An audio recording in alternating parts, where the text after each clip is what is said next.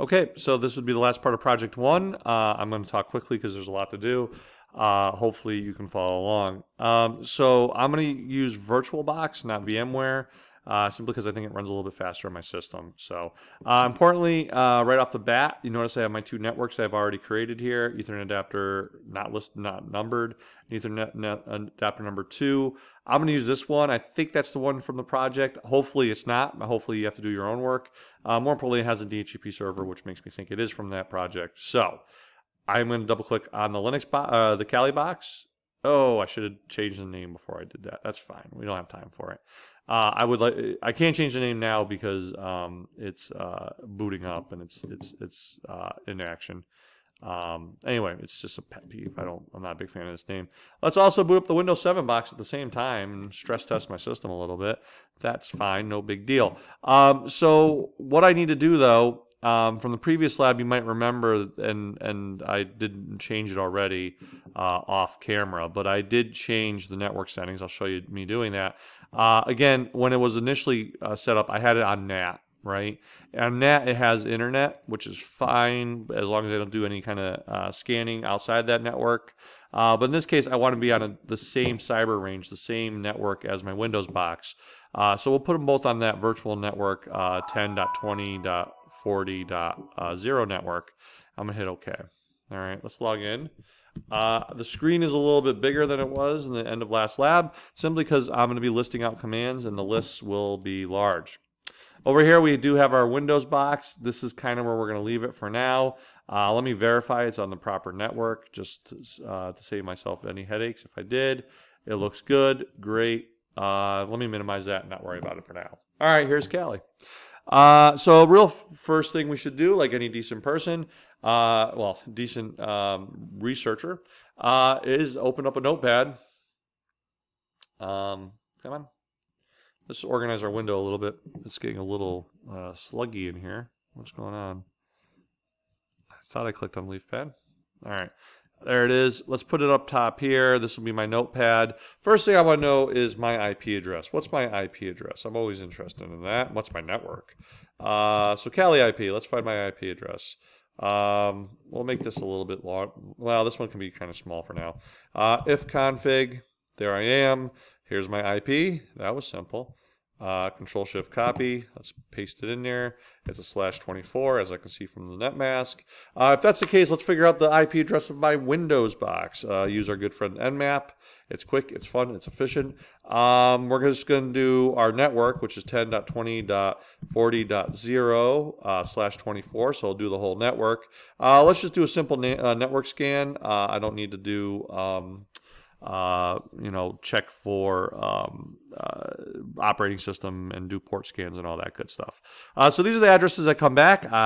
It says I have 4 hosts up.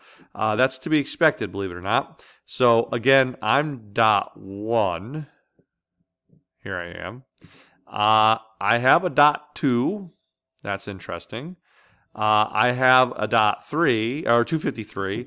Notice it's based off the MAC address, they know it's Oracle VirtualBox. Based off the MAC address, they know this is Oracle VirtualBox. Of course, wait, they know this is a virtual. They all know that it's a virtual Oracle box.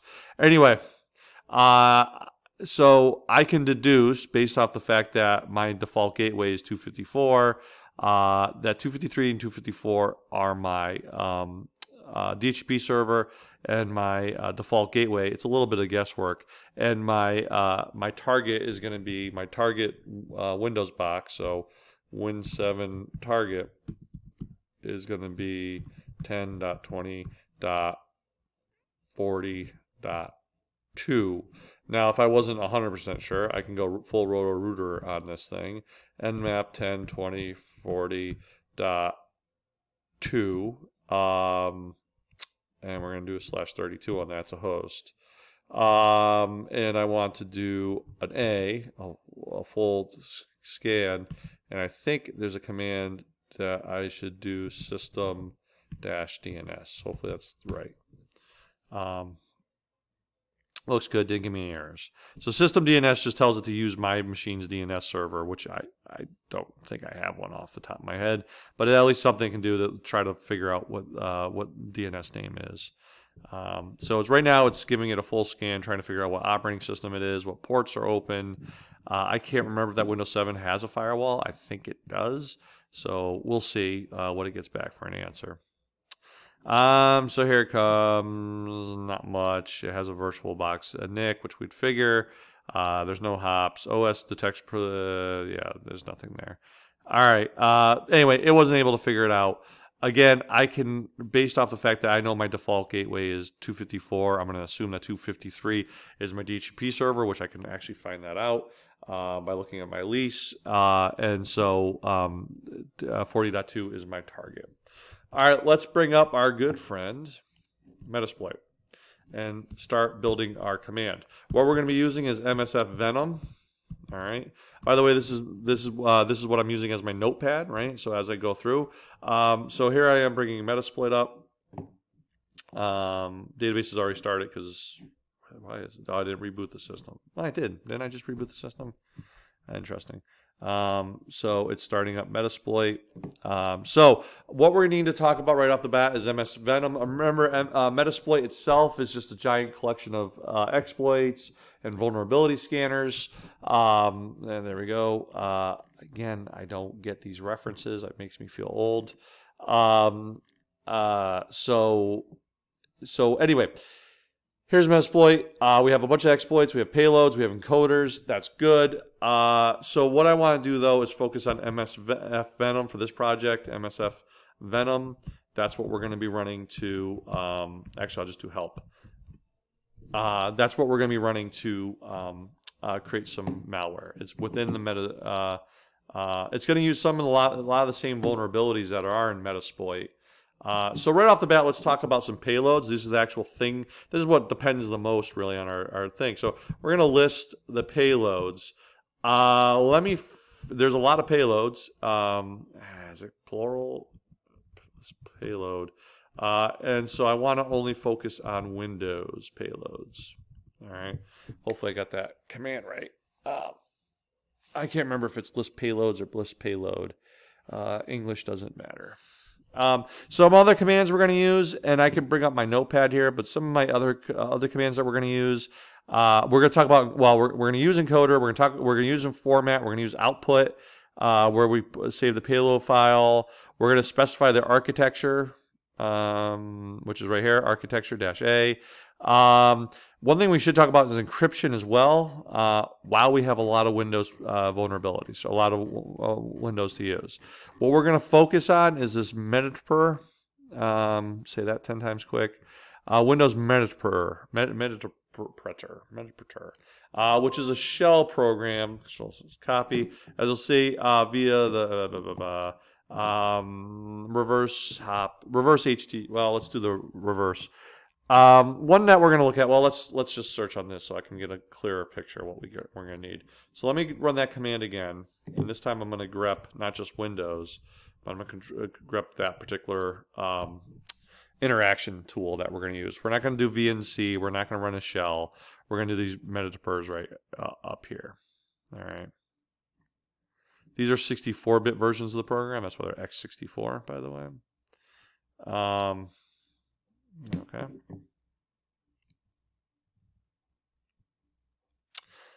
So again, patch bumper. There it is right there. All right. So the ones we're going to focus on are these metatapers, and we're going to look at particularly these down here. Okay. Bind TCP and reverse TCP. Okay. I'm going to do one that's a bind TCP, so that means I'm going to have to go out and actively connect with it. You could also run reverse TCP, as it says here. It will establish a connection to the attacker. So it will go out and establish that connection with the attacker, as compared to the bind TCP, where it'll just run and it'll wait for the attacker, in this case me, to talk to it. All right. So this is the payload I want to do right now. So let's add that to my notes. Control-copy. Under payload, so dash payload. right? Let's set up the architecture. So the Windows box we're going to be hitting is actually x86. So that's what we're going to do. Let's look at that. We can list architects, arcs, I think they call them, or arcs. Say it right. Arcs. Some are plural, some aren't. Oh, they're all plural according to this. This is going to list all the architects that we can go out, architectures we can go after. Again, this is just kind of over specification, but I'm going to make sure we do it as compared to specifying it in the actual command. All right. I just want to make sure make sure it works. I'm going to specify it's for this architecture. All right, there we go. So again, we're going to grab x86. So I'm going to Control-Shift copy. We'll do a -A, Control-V. Now that we've established what architecture we want to do, we should do the encoder. What encoder do we want to use? Now let's talk about the difference between encoders and encryption. Okay, so if I do encrypt, which we're not going to do for this project. I think it's just encrypt. Or probably encrypts. That would be weird to pluralize that. Anyway, so hopefully this will list all the encryption types we can do. So there's two things we can do. We encrypt things, which is like what we're talking about. It's going to be symmetric encryption, right? It's going to be AES 255 base 64, which just uses 64 or XOR or RC4, right? To encrypt the payload, okay, to encrypt the code in the malware. Also part of that, if I do the help again, right, I'm going to have to specify not only what encryption to use, but also well, I'm sorry, right here, what encryption to use, but also the key, right, and the IV. Okay, or then I'm sorry, the initialization vector, right? It needs to be specified, those two things. So that being said, we're not going to be doing that. What we're going to be looking for is encoders, right? So we'll list encoders. I'm guessing that's pluralized. So we're going to list the encoders here. Now, what encoders do is they go through kind of bit by bit. They're not encrypting. They're just changing the code. They go through a simple little process. It is kind of a form of encryption, technically speaking. But again, an encoder is just going to go through. Now, this lists all the different encoders they can do. You know, it's just going to go through and try to change the code around to make it difficult to detect for the antivirus. The one that's very popular and also has a good success rate is this cit250 encoder. I'm probably saying that wrong as well. But as you can see, it's very successful, excellent, successful. It's polymorphic XOR additive feedback encoder, right? So essentially, every time it executes, it's going to run some XO counter code to try to again. It's going to do the binary flipping, the XORing of the code, right? Notice a lot of this stuff is XORing. So encoders are essentially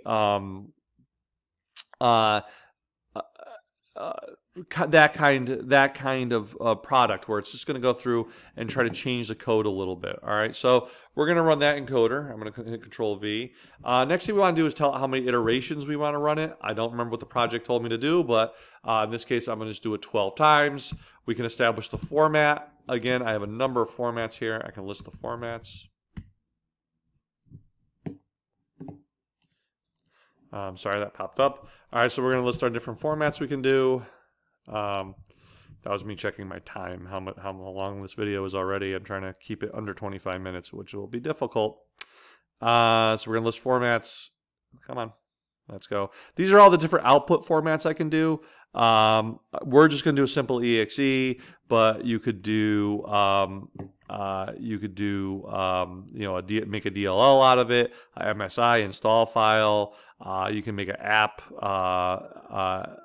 for pushing out to PowerShell. You know, a number of different formats that you can make it. So again, we're going to just format ours as exe.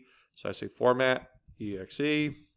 Now we have to establish an output. So the way we're going to deliver this via the project is we're not going to be super cool and run an exploit and use the hard drive, use an exploit to put it on the hard drive. What we're going to actually do is we're going to kind of cheat a little bit, but so be it. The project was complicated enough. So what I'm going to do is I'm going to clear this out, and I'm going to do a well, I got to check the stat. So I'm going to enable my HTTP server, which is Apache 2. So it's going to be systemctl, good, status Apache 2. There it is. It's inactive. It's dead. It's not running. So let's start it. So I'm going to do system control start Apache 2. Okay, and then we'll check the status again. Yay, it's running. It's running, and I can verify that by bringing up my browser and loading up the loopback. All right. In the meantime, what it actually is running, oh, there it is. So let's just do 127.0.0.1. There it is. There I am. Exciting. All right. Where it actually gets that web page, where the web page is located, is under var HTML folder. All right. In there is the index.html. Well, see, I can. There you see me prepping for this. I'll remove super cool. Not that it matters. .exe. That was me doing it last time. All right. So that's where we need to output this thing to. So I might as well grab it. I'll just make my life easier and copy and paste when I can. And Control V. There we are. So what do we want to call this file? We'll call it not malware, not mal.exe. All right. So there you go. All right. So that's going to be my command I'm going to run in msvenom. So let me just grab this. Now what I'm expecting from this thing is to produce a exe called not_mal. It's going to put it in the root of my web folder. And it's going to use the bind TSC minute per essentially remote access tool. It will listen on a certain TCP address, which is already established. Does it need more variables when I do that? Let me check. That's right. I'm thinking the other one. The reverse one, I'm going to have to set a the reverse, I would have to set a remote host. I have to program it into the actual machine, and I would have to do a local port to specify which local port. This one, I won't have to do that. All right. So let's go back to, we're not leaf panning. Let's go to terminal. Let's grab the other terminal. Here it is for my Metasploit. I'm going to run that command now, so I'll paste that in. There I go. Let's see. Make sure I don't get any errors. I don't think I will, but you never know.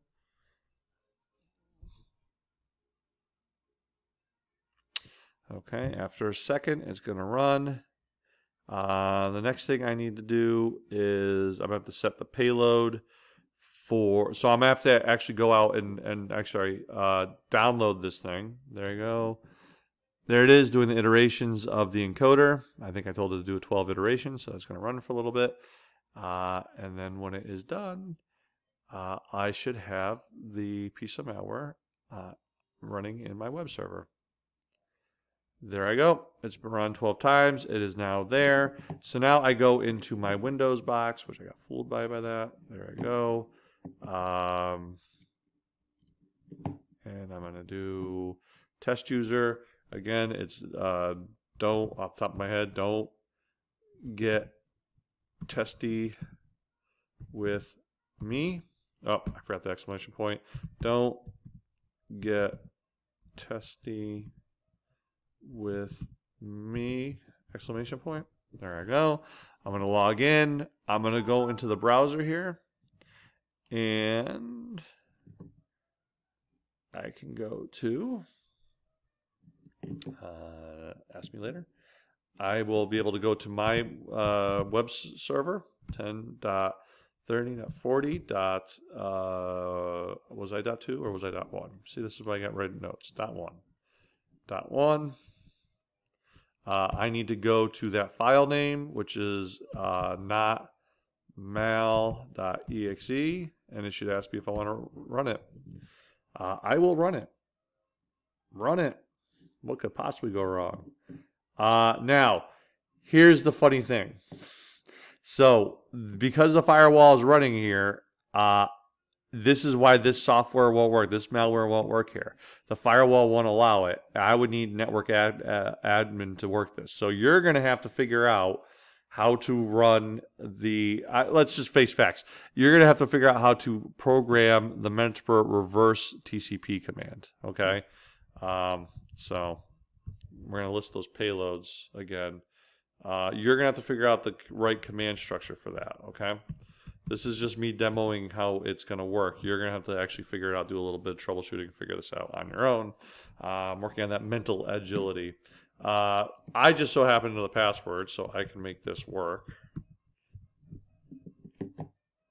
There we go. And now I should have the program running up here. Okay. Now that I have, so again, list payload. We're going to grep Windows Mentor. I want to do the reverse TCP, but we'll grab this so we can just grab the list. Control V. All right. I'm just going to show you that reverse TCP listener. Okay. So that's how you're going to have to get around the firewall. You're going to have to do the reverse TCP. So that's going to actually go out and negotiate. Also, you're going to have to keep in mind that you're going to need to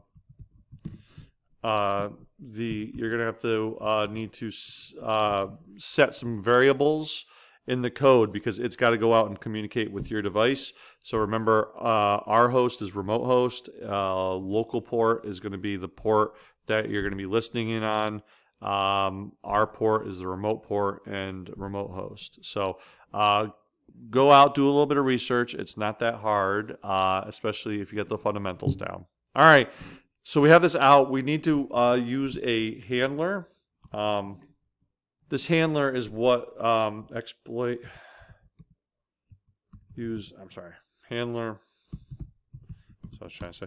This handler is what's going to actually run to actually go out and make the connection. Oh wait, I was right the first time. All right, use exploit. This is what I get for talking. Multi. This is can't handle multiple attacks. And now we do handler. I think I got that right. Okay. Now that we've done that, we want to set the payload. What payload are we actually using? So in that case, it's going to be this payload. Control copy. Control Shift V. So set payload, good, it took it. Set local R host, who are you going to attack? Now again, back on the reverse, you're going to have to set the L host because it's going to initiate the conversation. In this case, I'm going to go out and initiate the conversation. So I'm going to set up the remote host, okay, which would be 10.20.40, and I believe .2 is .2. All right, and then the port. So by default, the port that I'm going to use, local port, set L port to 4444. Okay, so I think we're good to go. Let me try typing exploit, see if we get there. Again, it's trying to connect, contact up to .2, and we are in the target machine. So real quick, I can do a dir. I can see that I am in the test users download folder, which makes sense. That's where I execute this from. I can, let's cd back and do another cd back. So I'm doing cd ... So let's look at all the commands actually, real quick, all the various things I can do. Again, there's lots of different things you can do here, and we can spend a lot of time going over this. But if you remember, our project here is to get files which are located in victims folder. Now, we're going to run into an issue here where test user is a standard user and victim is a administrator. Because if I do a dir now, I'm in the users directory, listing C users. And if I do a if I try to cd into, and then remember I have to use parentheses here because I have to pass the full variable, including the white space. So if I try to cd into victim, it's going to be access denied. And again, that's because victim is an administrator and my user is not. So my way around that is simply, well, it's not simply. So we're gonna have to do some things. This was a little bit was a little unexpected on my part, and so we're gonna do a little bit of extra work. We're gonna have to do a little bit of a privilege escalation, which is gonna be tricky. So let's get started. For what we're going to use is, if I do a PS, it's going to show me all the processes. And if you notice, these are the processes the victim is currently doing. Now, one thing I can do is use a module called incognito. And incognito allows me to steal user tokens, which is going to be important. Because what I'm going to do is I'm going to jump around to another session and grab that user token. Now, I'm going to, again, run into issues with Windows, particularly with its security. If I just simply try to run, now if you notice, these are the ones run by victim, or test user, right? Victim, test user, that's the user that's running it. That won't help me to jump into any of those processes. And here's, by the way, here's my malware right there. So if I did, oh, by the way, and to see who I'm currently logged in as, remember who ran the exe. It was the test user that ran the exe. So I could do get user ID or UID. Oops, I missed the G. Get user ID, and I can see what user I'm in. Okay, so I need to log in as a different user in order to get to those files. Again, if I just try to jump over to, so let me try to grab let's try to jump into VBox service, let's say. So if I do a migrate over to that PID, which is process ID, which is VBox service 652. If I try to jump over to 652, I'm not going to be allowed to. Insufficient privileges, right? So how am I going to get around this? Well, we can do these other things where we do other exploits and other attacks using the very session that we're using. So again, I have a session running. If I do show sessions, I'll see, oh, because I'm in MetaTripper. So I'm going to put this to the background, which I can do with this command. And I know it's session 1, so show sessions, and it'll show me sessions 1. That's my session. It's in the background right now. I'm going to back up and get out of the multi-handler. And then I'm going to search the database, the exploit database, for exploits, Windows, local, and the description should say something about privilege escalation. Okay. Now, I'm not going to pretend like all of this is something I haven't already searched through already. Why did that? Oh, because that's why I should be exploit Windows. All right, that's much more hits. So this, I went through many of these exploits trying. Welcome to hardcore hacking. It's a lot of just sitting around trying things.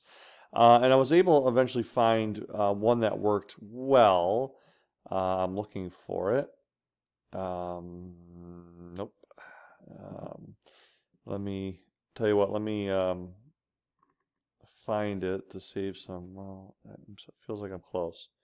That's not it. I've tried that. That's the system update for Lenovo. That's fun stuff.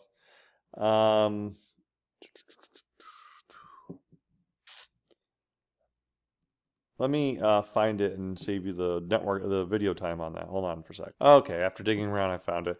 This one right here is an exploit that will pop up. It tries to do a menu pop-up, and it actually kind of fails. But what it actually does for me, it pops up a process of Notepad exe in the background. So I'm going to do use. I'm going to put it in there. So make note of that, by the way. I would copy and paste that into our notes. Again, Control V. And I actually probably put in some of these commands that I've been using in here too, like use the multi-handler exploit, multi-handler. All right. and of course the payloads and the set, all that stuff. I would put those into your notes. I'm sorry, I've been ignoring the notes, but I'm trying to get this done. All right, so use exploit Windows local ms13 track pop-up menu. As you can see, it's a relatively new exploit from 2018, I believe, if I remember correctly. Where's ms13 2000? There he goes. That's actually from 2013. But it's specially built for Windows 7, so it seems to work well. It worked well enough to get the job done. So I'm going to do that. I have to, if I could do a show options, I can see, whoop, finger's starting to fail. Show options. So it says it's required to give me the session number. So I'm going to tell it to set the session to session 1. That should be everything it needs. There's only one target, so I don't need to specify a target. So all I do is tell it to run, or I can do exploit, same thing. I'll do run because I'm sick of typing at this point. And it's going to run. Now, hopefully, it's trying to, so the exploit was completed. The big question is whether or not, it crashed my session, which it can do. I mean, none of this stuff is rock solid. It's not meant to be rock solid. So let's go back into the session. So I type sessions 1, gets me back in the sessions. PS, so far so good. Okay, here I am, and I got my my net mal. And if I look for Notepad, I would expect to see Notepad. And more importantly, it's not test user who ran it. So incognito is loaded. I'm going to take a bit of a chance here. I was successful before hopping around first to Explorer, which is within my own user, and then jumping over, because Explorer is actually what launched Notepad, if you look right here. Well, actually, that's not true. Parent PID is 2000, which is not mal myself, actually. So I'm going to try to go right into there by typing the command migrate, and I'm going to just tell it what PID to migrate to. In this case, 1600. Here we go. So migrate. Come on. Worked. All right. Exciting. Again, you're not 100% all the time. And now I'm going to actually move quickly because I don't want this to crash. So again, LS, I'm in as victim. Now remember, I couldn't CD into victim. Now I should be able to. There I am. LS. Hello. CD into documents.